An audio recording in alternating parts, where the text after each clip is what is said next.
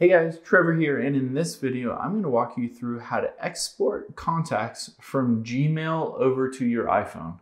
It's pretty quick and easy, so let's jump right in.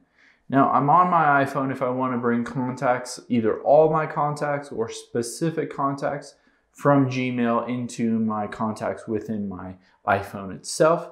The first thing that we'll do is just open up a web browser. So you can use Safari or Google Chrome, it doesn't matter.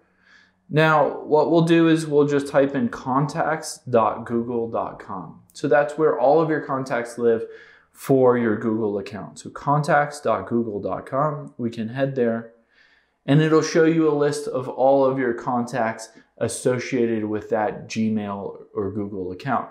At the top right here, you want to make sure that you're logged into the correct account that you want to transfer contacts over from Gmail to your iPhone.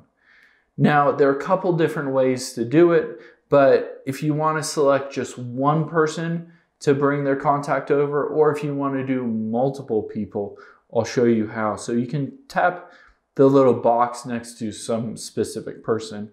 Say I want to bring this contact over from Gmail to my iPhone. Once I tap that, I can tap the three lines at the top left here. And then you can see an option to export. Right under import, you can choose export. And at the very top here, it says selected contacts 1, or I could choose the option to select all of my contacts, frequently contacted, all that stuff. But let's just do select contacts 1. Now you can see export as Google CSV, Outlook, or vCard for iOS contacts. So we'll choose that, the last option. And then you can hit export here and it will basically pop up on your iPhone itself a contact. You can hit create new contact if you want to, or you can say add to new or edit an existing contact if you wanted to. But you can open up this, you can hit add new contact and hit done and done.